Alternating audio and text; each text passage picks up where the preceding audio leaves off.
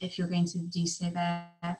And I will hand over to you. And actually, I will hand over to you to introduce yourself as well and your current affiliations. I think that might be easier rather than I don't want to get it wrong. So please.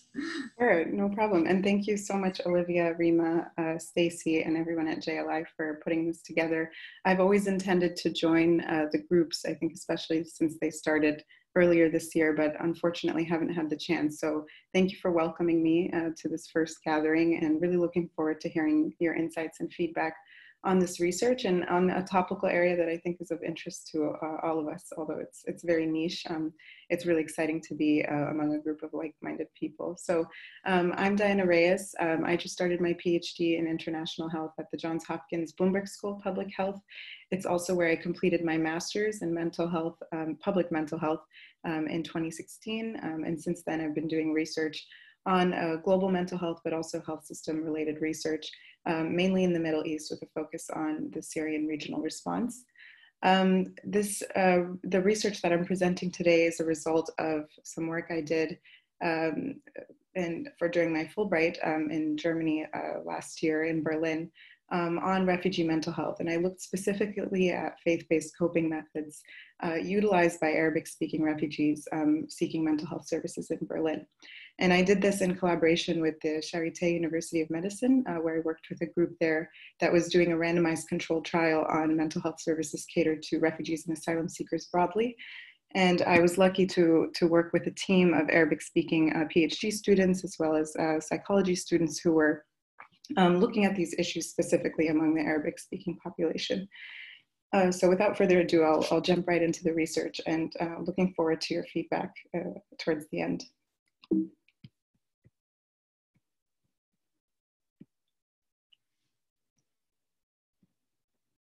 All right, so I'm sure most of you are aware of the displacement crisis that occurred in 2015, in which Germany specifically welcomed nearly 1 million refugees from Syria, Afghanistan, and Iraq.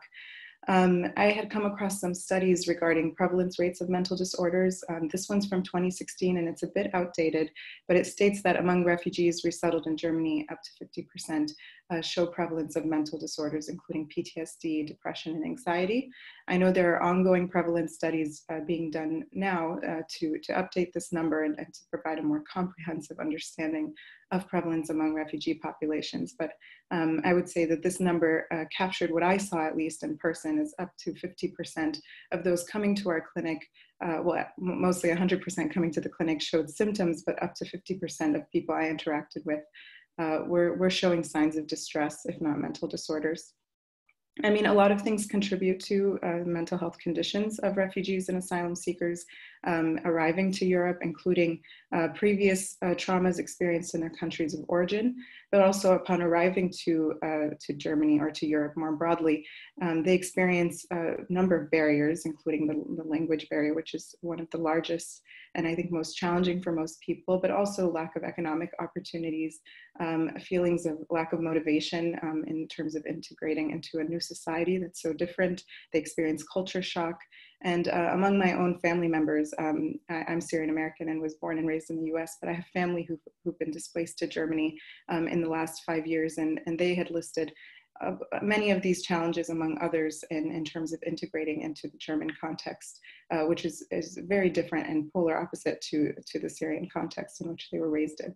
So I thought this would be a useful visual just to see how significant a role Germany has played in welcoming refugees from all of these countries.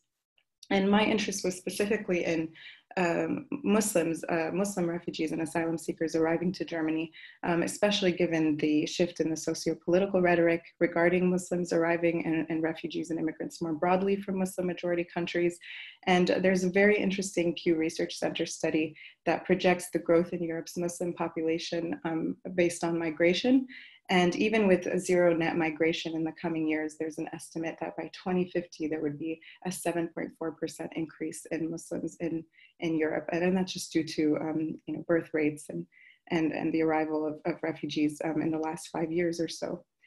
So I thought this is a very interesting precedent to look at the integration of Muslims in Germany, largely, not just among refugees and asylum seekers, and how individuals who've arrived to Germany in the last 10 years or so have really found it either difficult or more easy to integrate into German society, given their religious backgrounds and cultural backgrounds. And I came across some research on faith-based coping specifically, or how people use religious or spiritual beliefs to interpret traumatic events that have happened to them. And this also comes from some of my own personal experiences growing up as a first-generation Syrian American in the US, and having grown up in a community that had fled traumas in the 80s and come to the US and had integrated by expanding and finding other communities that shared their religious beliefs. And other research that's been done by mental health and global mental health experts have found that there is a broader need for integration and social support for refugees from Muslim majority countries to help overcome sudden changes following displacement. And this can usually come from a similar background, a group of similar background or religious beliefs that can help provide social support for these individuals. So in terms of framing this study, what I did was I wanted to explore the manifestation of spiritual religious coping strategies, which are also called faith-based coping strategies, encompassing both spiritual and or religious. And at first I was looking at the Syrian refugee population, but I noticed that the clinic that we were working at was seeing refugee and asylum seekers coming from both Syria and from Iraq. So I expanded the research aim to include all Arabic-speaking refugees that we were seeing. And these were all adults over the age of 18 who were coming to the clinic. And so what I did was I would do qualitative interviews to identify any faith-based coping strategies that were shared by the participant. And the research analysis was really looking at how faith-based coping strategies could be favorable and can be optimized from a service delivery perspective, and also in terms of integration policy.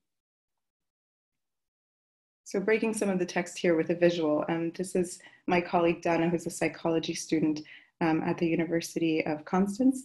And this is how we would do the recruitment for the study, the broader study that I was a part of at the Charité. And this is a shawarma shop in Arab Street in Sonnenallee in Berlin.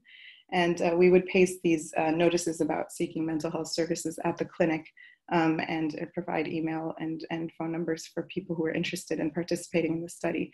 And as I mentioned earlier, the Mahira study, or Mental Health in Refugees and Asylum Seekers project, led by the Charité, was a randomized controlled trial across Germany looking at refugee and asylum seeker adults, both Arabic speaking and Farsi speaking, who were seeking mental health services in Berlin. And I used a specific study sample from this group, as I mentioned before, Arabic speakers only, and also those screened using the PHQ-9 and Refugee Health Screener, who demonstrated depressive symptoms. So these were people who had mental health symptoms and were seeking services to resolve them. And my research question was really aimed to look at these perspectives on spiritual and religious coping, and looking at how this impacted well-being and ability to integrate into German society. So fortunately, I was able to conduct 17 interviews in Arabic with 11 males and 6 females between the ages of 22 and 47. And all interviews took place in the private mental health clinic in central Berlin that was sponsored by the Charité. And this occurred between December 2018 and April 2019. And this feels like a lifetime ago. All participants happened to identify as Muslims. I did not seek out Muslim participants. I mainly asked individuals who were interested in participating in the study, and also had the time to participate, because these interviews were usually conducted after a long battery of tests that were given to each participant participating in the Mahira trial. 2 of the participants happened to identify as non-religious or non-practicing Muslims, but still categorized themselves as Muslims. We also noted reasons for migration, and this really varied among participants, but most of them had fled ongoing war and conflict in both Syria and Iraq, as well as political and or religious persecution. In terms of technicalities, the transcripts were translated to English from Arabic by me, and I conducted all the interviews in Arabic, and I analyzed them using Max QDA to highlight thematic patterns, and I used a grounded theory approach to incorporate the life histories of these individuals. So the findings were structured into 4 themes, which have, in terms of feedback that I've gotten so far on the piece and can hopefully resolve in the review process, they read more as categories. So I welcome your feedback after you've seen these different categories and thinking about how they could be shaped into themes. But the first was faith-based coping during flight, so types of spiritual and religious coping that were shared by participants during their displacement. And then the other category that I looked at was changes in faith practices upon arrival. So those who had come to Germany, if they'd had either increases or decreases in their faith practices. The third category is faith-based coping methods to address distress, which was sort of the core of the research that I was considering and interested in. And the last theme addressed advice to German mental health providers and how, and this could be broadly applied to non-Arab or Western mental health providers in terms of advice to address faith-based coping in mental health care. In terms of key results, most participants endorsed their faith as a positive source of comfort and reassurance. And this included your classic examples, such as attending religious services, making supplications at home, and seeking help from a religious leader. But other things that I think were surprising to me were how much people relied on meeting other Muslims or other refugee populations that were similar to them. And in terms of another key finding, participants expressed preference for Arabic-speaking mental health professionals, although they didn't have to be Muslim. I think this had a lot to do with individuals being able to speak to a mental health provider who could understand their background without having to explain or go into too much detail when seeking mental health services. So I thought I would share some quotes from each of the themes. I think they speak much more broadly about this issue than I ever can, and they're very powerful. So these were extracted during the analysis, and for the first theme about faith-based coping during flight, although many of the participants had different experiences in their migration journeys, some had left by boat, some had come by plane and had visas, so it's very variable among the participants. Some participants expressed that the challenges they faced were really balanced by their faith in God and the destiny that was chosen for them or preordained. So this quote here is from a participant from Iraq, and he said that once we took off by boat in the ocean, I asked God, if I have a place in this world, let me and my entire family to arrive. If you have written for someone in my family to drown, let me drown in their place. I hope I arrive to Germany in peace and safety. And if anything was going to happen, it would be me instead of someone in my family. So you can see here that a lot of people or individuals who had experienced a very traumatic displacement journey, and I think this emerges also in the photos that were released in 2015 during the migration crisis. You can see that people had suffered a lot of anguish, so it was not surprising to me, at least, to see that faith-based coping was utilized during these difficult journeys.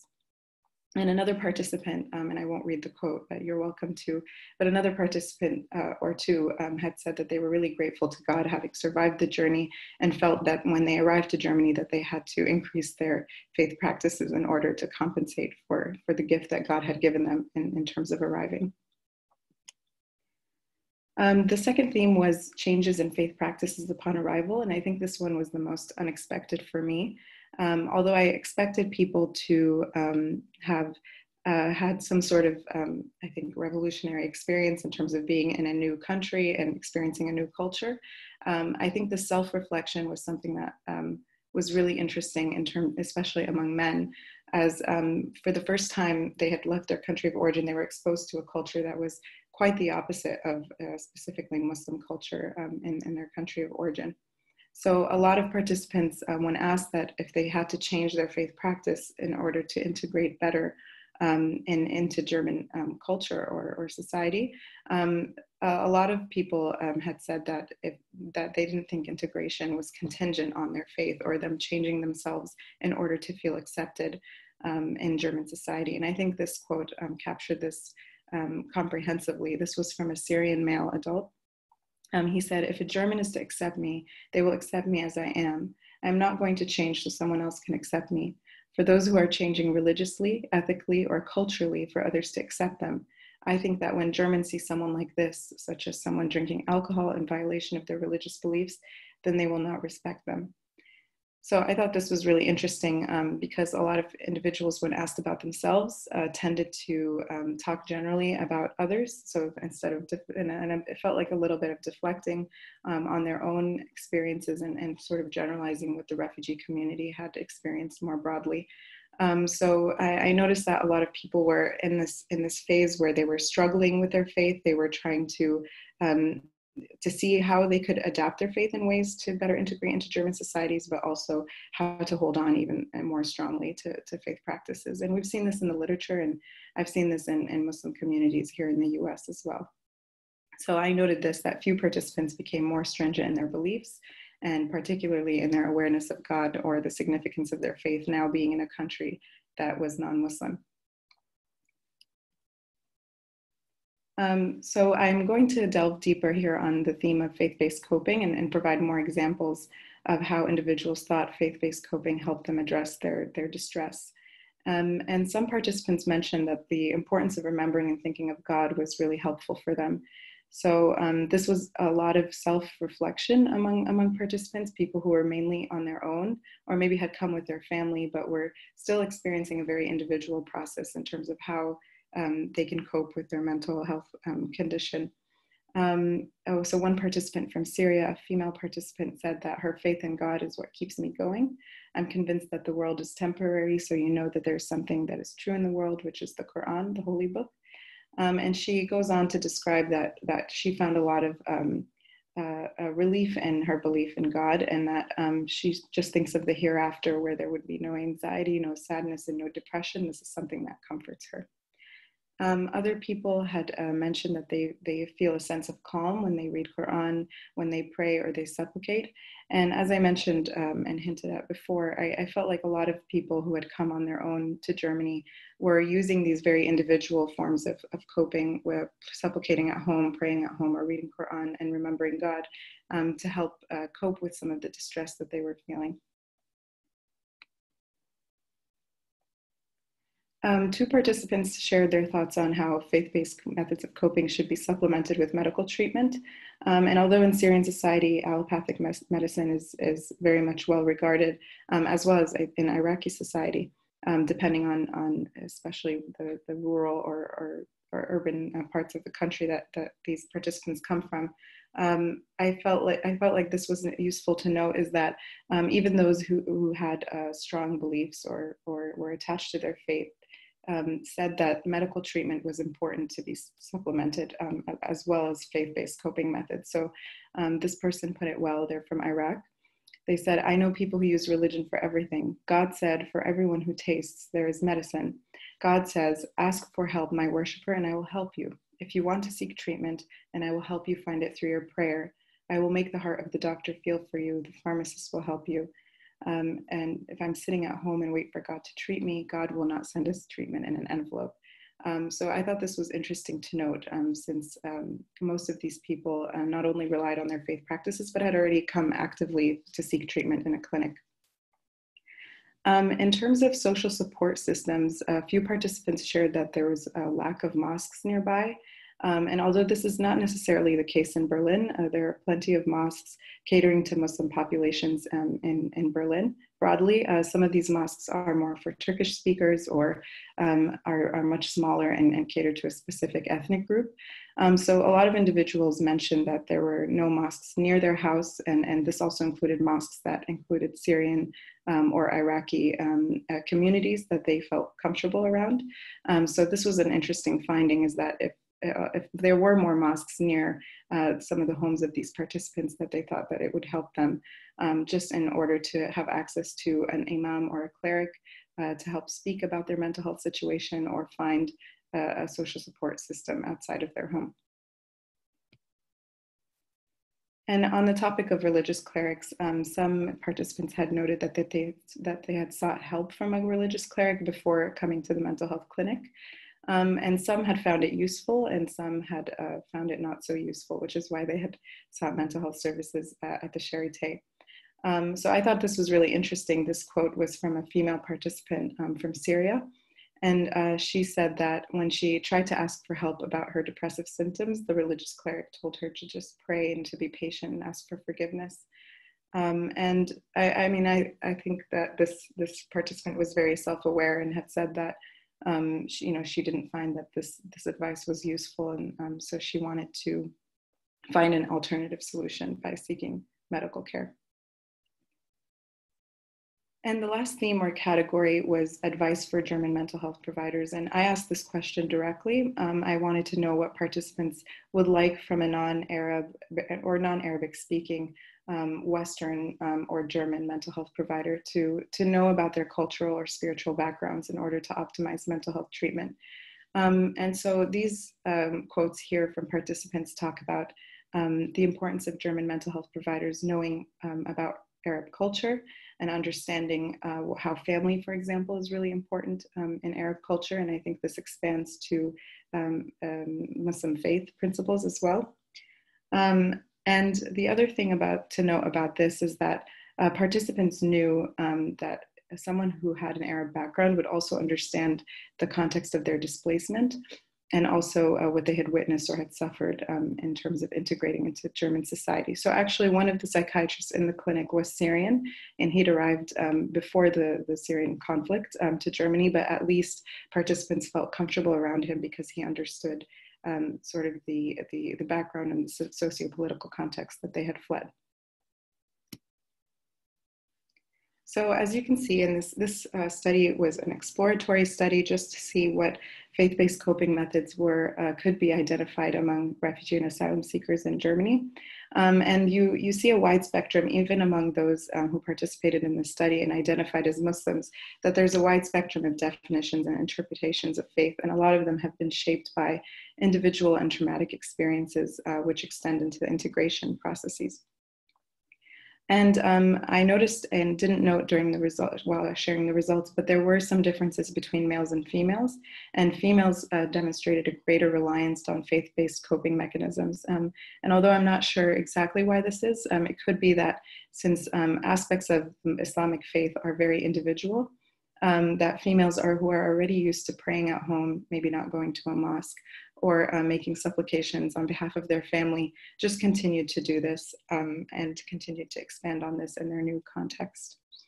Male participants also expressed a lot of distrust and dissent from religious forms of social support in Germany, such as seeking mental health services from Arab providers or from religious clerics. They also expressed distrust about mosques in general in Germany, since they didn't understand or knew where some of the imams or the religious clerics had come from and what their intentions were. And I think that this study really demonstrates the importance of considering faith and alternative forms of coping. And I think especially in a system like the German health system, it can also introduce alternatives to sort of the not only linguistic barriers, but the sociocultural barriers that are posed by German and also other Western health systems. I included a slide here on implications for practice, and this is specifically relevant to clinical providers who are working with these populations. I think that the findings demonstrate that mental health service provision can be optimized to address gaps in culturally sensitive healthcare for refugee populations in Germany and also other Western host country contexts. And the themes that I've highlighted here can be translated into strategies to improve mental health interventions, accounting for faith-based coping mechanisms. And like I said, this is an exploratory study, but at least it gives us a foundation of where people are at, especially in terms of their integration. I'm also very passionate about expanding and broadening integration policies that can accommodate cultural, economic, and spiritual needs of these communities.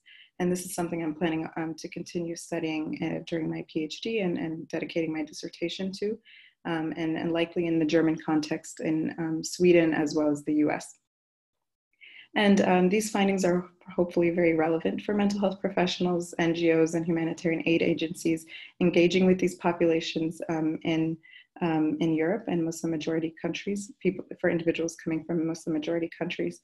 And hopefully it's useful for individuals like you who've dedicated your research to looking at faith and development and how it overlaps with health and accommodating individuals from different countries in new host country contexts.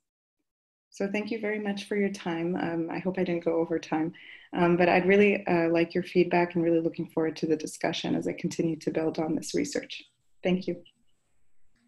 Thank you very much, Diana. That was great, and I think we were able to get a good overview of the whole process of the study there and how the results might be relevant for us. So I will hand over to Susanna for a quick response before we go to the Q&A. Susanna. Hi everyone, hi Diana, thank you so much. It was really interesting to hear about your study and to read it. I am actually in Berlin, so oh, great, wonderful. Yeah, I'm a visiting researcher at Humboldt University's research program on religious communities and sustainable development. So I'm here. I've been here for a few years. I was here already since 2010. Then I went away. Then I came back, but now I'm here. So, and it's very interesting to hear about what happens on the ground and what happens to these people who arrived, and they were very much talked about, and then now they're not as much under the spotlight as they were a couple of years ago. And I think in general also the theme of the roles that faith and faith practices play in psychosocial support and in spiritual support for asylum seekers and for refugees, for displaced people in general, is very, very important, and it also has been highlighted and is a growing there's a growing body of work that kind of points to that those roles and how valuable they can be. I mean, there was already in the humanitarian sector in 2007, the Interagency Standing Committee suggested that faith actors should be engaged in providing psychosocial support or in the provision of psychosocial support in contexts of emergency and in humanitarian contexts. But then reading your piece reminded me of quite a few studies that a few examples of those practical roles that faith actors played, for instance, with refugees in the UK, with faith communities mobilizing to provide not only practical support but also spiritual support. And in particular, I remembered a literature review that Piloch wrote about how resilience in children is fostered by faith and by their own faith and their faith practices and the faith communities that they belong to. And there were examples in that review from Somali refugees to Burundian and Liberian refugees to Sudanese refugees in the US and in other places. Mm-hmm. And then there was another study that came to mind about IDPs in Kenya and about survivors of gender-based violence and sexual violence, and how these women, it was women who organized, self-organized in groups, and they were praying and sharing various religious practices and also having Bible readings. It was Christians in that case, but they were also supported by religious leaders. And as you said, that was really a way for them to cope with the trauma and to process it and to feel as they that they belong to a group and that they could share that process together. And in that case, actually, religious leaders also somehow cooperated with humanitarian actors on the field. And so that was a kind of interesting example some kind of cooperation that maybe is also needed in your case, of course, in a very different context, but similar at a certain level. I also thought about the fact that some other studies do also outline some challenges that are present when faith actors and faith is engaged in psychosocial support. And in Germany in particular, there was a study that pointed out how that might also mean that there is an exposure for some people to some risks of radicalization or of being controlled by, especially regarding women, by the faith communities or by part of the faith communities. But yeah, let me see if there's something I'm forgetting. Yeah, I think one other point that I would say in terms of possible challenges is about the fact that sometimes it happens that religion has, in this context at least, from what I've read and from my experience, religion becomes also something that you have to perform. So it might be in some contexts that if you are identified as someone who belongs to a certain religious community and then needs a certain type of psychosocial support or spiritual support that fits that kind of group, then you or identity, then you also have to show that you fit yourself fit in the description of Muslim refugee or Muslim. And this leads me to my question. So I also worked as a social worker in Italy.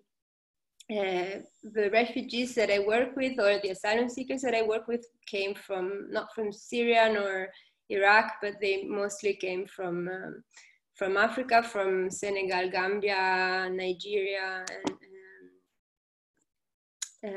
and in that case, so in the Italian system, mental health is often also, for asylum seekers and refugees, is also connected to the provision of services. So if sometimes it happens that if you have a mental health issue, it will be easier for you, if that's recognized by the system, that it will be easier for you to access certain types of services. So there's always an issue of trust, which you also partly addressed, I think, between asylum seekers and mental health professionals, let alone refugee status determination officers, but that's another issue. Yeah. Anyway, there's always this issue of trust that you have to you have to demonstrate that you're not faking your mental health issue, and at the same time, it's really hard to talk about certain issues with people who don't necessarily have the knowledge. And in that case, in the case of Italy and of these asylum seekers, it was even worse because it was about religious traditions themselves. So it was often about juju or witchcraft stories that were for mental health officials very hard to understand, of course. So I was just wondering if this issue of trust is also something that you came across and what you think about it. And then the second question, and then I'm done. Sorry, I'm saying a bit long, but it's about the gender dimension. I was very curious if you could say, maybe tell us a little bit more about what that meant, also in terms of accessing the services, whether you think it was for women and for men it was equally viable, or if they felt comfortable enough, if there was an issue there also about gender between service providers and asylum seekers. Yes, thank you. Thank you very much. Yes, Susanna, I know it's so great to know that you're in Berlin and that you've worked with these populations before. You're right to say that this issue was on everyone's radar a couple years back, but now I can only imagine that, especially with coronavirus, that these issues have been forgotten. And I know, at least with the work that we were doing, that funding was running out from the Ministry of Health for the clinic, and I believe it's been shut down since. So it really makes me think what services are now remaining for these populations, especially 5 years in.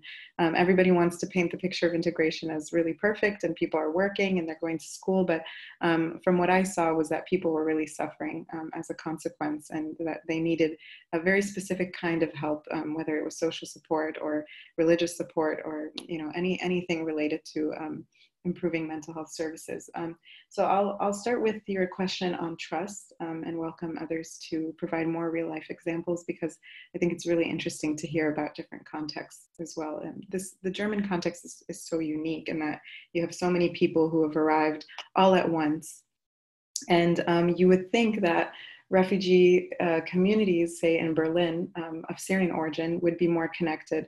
But it was shocking to me to see how there was a lack of cohesion between the refugee community itself. And I'm not sure if it's because people are afraid of one another, or they're ashamed of one another, or they just have fled so much trauma that they don't want to engage with refugee populations now, and they want a fresh start, so they want to turn the page. So that issue of trust extends not only to other members of the refugee community, but also to mental health providers, and especially people, even those who are Arabic speaking or of Syrian or Lebanese or Iraqi origin in the clinics.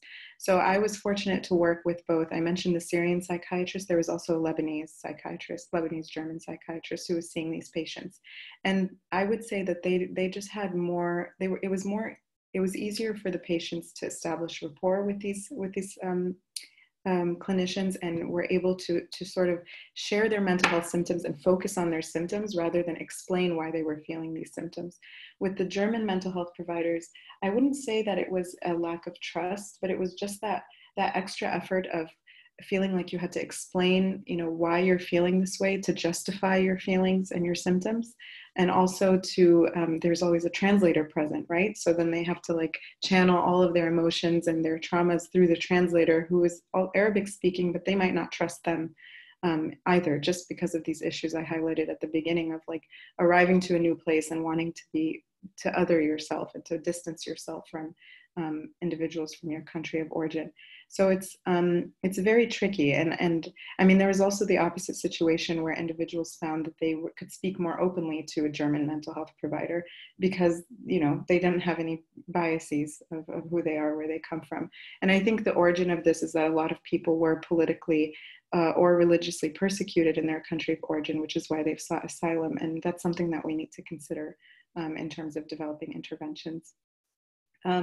So on your second question on the gender dimension, in terms of accessing services, just to paint a picture for you, I mean, we had more men in the clinic, I think for sure, because men were, could leave their house more freely. They were able to access transportation and Berlin metros and to arrive to the clinic sort of undetected by their family members.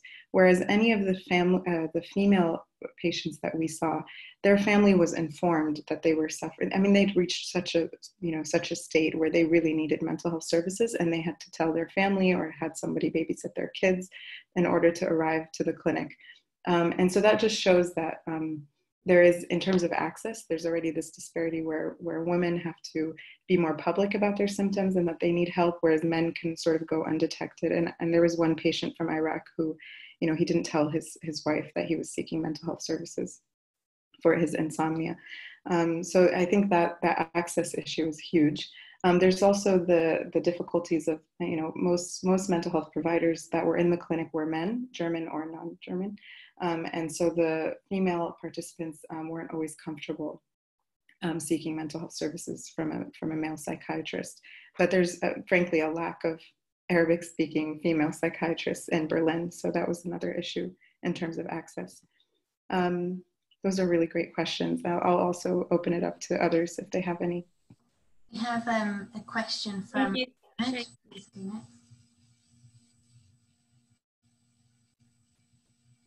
Sorry, go ahead. Mohammed, you're muted currently. Hello? Hello? You hear me? Yes, we can hear you. Yes. Okay, assalamu alaikum. Thank you very much, Diana, for this interesting presentation and research. And actually, your results actually resemble our results. We did a research on Muslim women in Syrian context, in Turkey and inside Syria, about the role of faith. And actually, it's like, again, confirm how important faith, coping mechanism to help them overcome trauma. Mm-hmm. Now, what I want to highlight, actually, this is sad thing, actually, that I want to raise because you may be interested on this. I have been working in Syrian context. I'm a psychiatrist myself and a refugee myself. I've been working in Syrian context for 10 years since it started. And so far we had a lot of curriculums, a lot of trainings, but never had any training or mentioning of any faith component in psychosocial support. Never, ever. And that results in a state of where Muslim clients visit Syrian mental health professionals in Muslim countries, in Syria or in Turkey, but they don't talk about faith at all, because if they talk about faith, this could be considered a break of neutrality. And this is actually very sad, the way that we are living in. We are being prevented from having the service that like match our preferences, our culture, our needs. So I think things in Germany may be better than what we are facing now inside Syria or in Turkey. So this is very sad. The second thing is, even when we approach faith, we approach it from perspective of general psychology, which is Western psychology, secular psychology. But we see it like maybe our culture is like different. Faith is different than what is being seen. So even the research, the paradigms, the definitions of well-being, mental health, all these issues are different. So this is another area that I think we need to start to think about it, like to start to craft new theories and build our research on it so we can understand it in different way. So this is some only few thoughts that I want to share with you. Thank you very much. Thank you so much, Dr. Mohammed. It's a pleasure to meet you. And I've definitely come across your work before in Turkey and inside Syria. So thank you for all the work that you do. I agree completely. And I think that's where a lot of the motivation came from for me to pursue this study, especially in the German context, which is, especially in a city like Berlin, is extremely secular. So I was really curious how these individuals were able to cope and experiencing, first of all, such a different culture. But then also in terms of having access to mental health services or even social support or religious support from religious institutions that were addressing this issue in a very secular society. So I agree completely. This break in neutrality is something that's very stigmatized, even in the Arab and Muslim world. And I mean, I can imagine already, I remember a conversation I had with a Syrian psychiatrist who studied in Damascus that, you know, if a psychiatrist told a patient to go home and to pray more, I mean, that would be ridiculed, right? But then if somebody's told, you know, just go and take this medication, then their full needs aren't technically being addressed, especially if they are religious or they do believe that, you know, God has a plan for them. So it's a really tough balance to strike. And I think we're working in a context like in Europe where individuals don't even really know what Islam is or what has happened in Syria or what happened in Iraq and why their patient might be feeling this way. So maybe we shouldn't be afraid to kind of break this neutrality in some ways. And I agree that putting together theories or putting out studies like the ones that you're doing or this one that start the conversation on faith-based coping and why it should be normalized. On your second point in regards to the secular approach to faith, I also wanted to mention a point that sometimes this isn't just a faith issue. And actually, I had a really hard time in interviews dissecting what was faith and what was culture and traditions. Like people in the interviews, I think were reflecting for the very first time on like, what are their faith practices and what are things they just do because it's a part of their culture or they're just expected to, you know. So for example, prayer could be one of them. If you grew up in a Muslim majority country and you hear the call to prayer 5 times a day and you're a male, you might be expected to accompany your father or another, you know, elderly man in the family to pray. And then now you're in this context in Germany where you don't hear the call to prayer. No one's around to remind you. Are you planning on praying out of your own will, or is this something that is expected of you from a more cultural sense? So it was really hard in the interviews, and I hope to expand on this in future research, is also to differentiate between cultural and religious practices. Thanks. We have a time for a few more questions. I know there are definitely people on this call who've studied this area too. So any other questions, just feel free to, questions or reflections as well from your own research or experiences, please feel free to unmute now.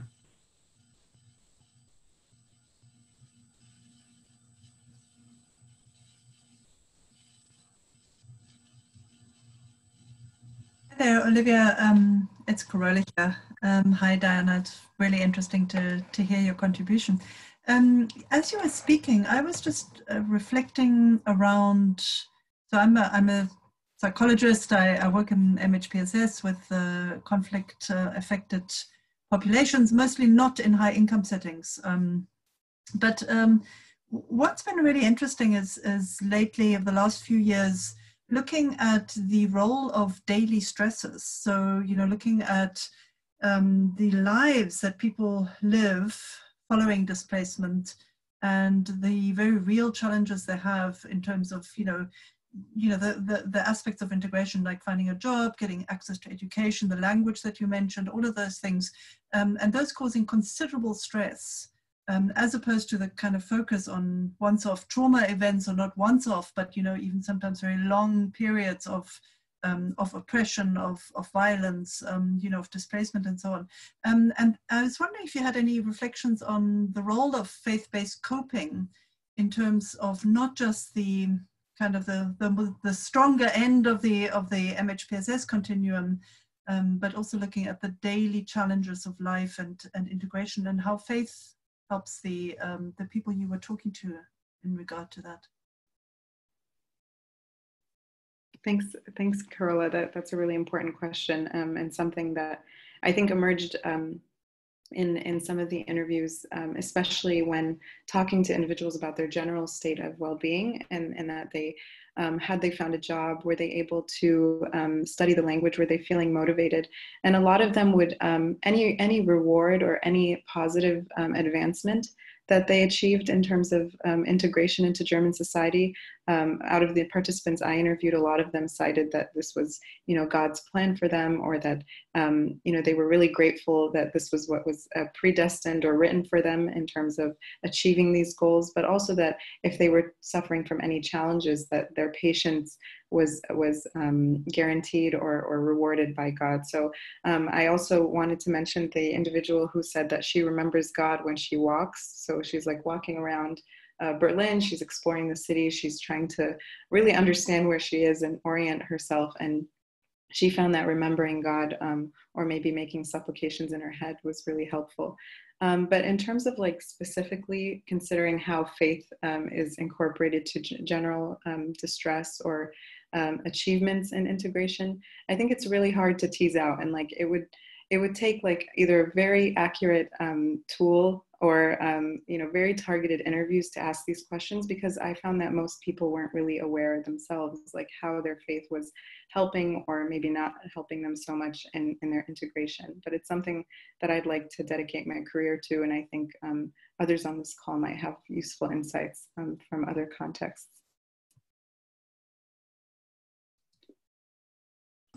Very much, Dana. You're welcome. Kind of thinking a little bit along the lines of, also talking about the sort of social aspects, you know, belonging to a faith community, and that kind of really being part of what brings people in, you know, and sort of, yeah, looking at the kind of structural elements of being part of a faith community. So not only the kind of intra-psychic faith, you know, rather than the kind of those aspects as well, that people sometimes mention. Thank you very much. Absolutely. Oh, and on that note, just wanted to mention that a lot of individuals who weren't reunited yet with their families did cite that having their families present, if they were able to come from Syria or from Iraq, that would help improve their mental well-being, I think, significantly, is having that close form of social support around them. And family was always cited, family and children were cited as some of the main components there. Any other questions?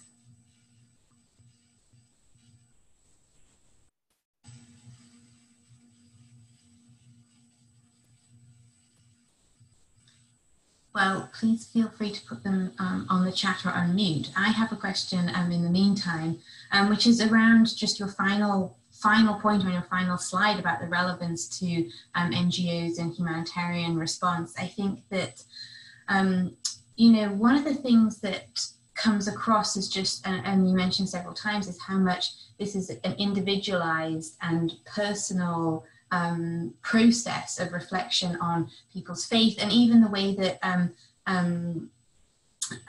people's faith is practiced is quite individual in many ways. And I think that the things that we found, what I've seen anyway from a lot of maybe the MHPSS research that has come out around faith and psychosocial response, is that we see this individual response, but it's kind of hard for humanitarian NGOs to latch on to what to do with that. I think obviously very clearly we have recommendations around moving away from secular paradigms that mean that faith is not involved at all. You know, that's a clear interpretation. But, you know, linking into an individual's personal prayer life or something like that is going to be very, I think that that's going to be a hard recommendation for humanitarian NGOs to understand or take on, including faith-based organizations, actually. But you know, maybe I speak out of turn. There are other people on this call that might want to say too. But yeah, I just wondered how to bridge between that individual and then that kind of collective way that maybe some of the humanitarian organizations are thinking about their response, or thinking about community-based response, and working together, etc. That's a really good question, Olivia, and one I frankly don't have the answer to. I think it's going to be something we have to continue to explore. I think especially the aspect I mentioned of individuals from the refugee community themselves not feeling very cohesive within their own community. And I know a lot of efforts have been put into facilitating cohesion between members of the host community and refugees, but maybe these organizations need to step in and without addressing anything from a faith lens or a culture lens, is just increasing cohesion among the refugee community itself, and maybe refugees from different cultural backgrounds, which will, I mean, I'm sure they have a lot of things in common in terms of learning the language and being able to adapt to German society in the last 5 years. And maybe this will take multiple generations. In the US, we obviously see this among first or second generation immigrants and their children. And I think it would be really interesting to monitor over time to see if this kind of cohesion facilitates integration in a broader sense. And then on your point of faith-based organizations, I think one of the most interesting things is that a lot of refugees in Germany were resettled by two of the main, I think, faith-based organizations there, Diakoni and Caritas. But yes, none of their programming included anything related to faith, neither the Christian or the Muslim faith. But from my cousin's experience, who was resettled as a refugee through diaconie, he mentions just how nice it was to have that sense of community, and also a faith-based community who had their own practices, which made him feel very comforted in that they were, you know, acting on faith principles. So it could be something that Muslim organizations could, faith-based organizations could do, but would have to do sensitively, just given a lot of the political and religious persecution that these individuals have faced. Yes, it is an impossible question, so thank you for trying to answer in many ways. I think we are coming to the end of the call now. If there's any other questions, you can see that on the chat, Diana has put her email address, so you're able to follow up and contact her if you want to know more about the study or more about her PhD research going forward and how she's going to look into more of these questions. Well, it's great. It's been I've been looking forward to actually hearing more about your research for a while, Diana. So thank you so much. I think we of course are interested to hear updates as well as you go along with the rest of your research and your PhD. Thank you also to Susanna for your response and linking us into some of the other literature and other your own experience about regarding this area too. And thanks for all the participants. We'll have our next call in a month from now. We're hearing from Celia Lynch about her new book. So we will update you on that through the emails in due course. So thanks everyone for joining today and have a great rest of your day. Thank you all. Thanks, Olivia. Thanks all, bye.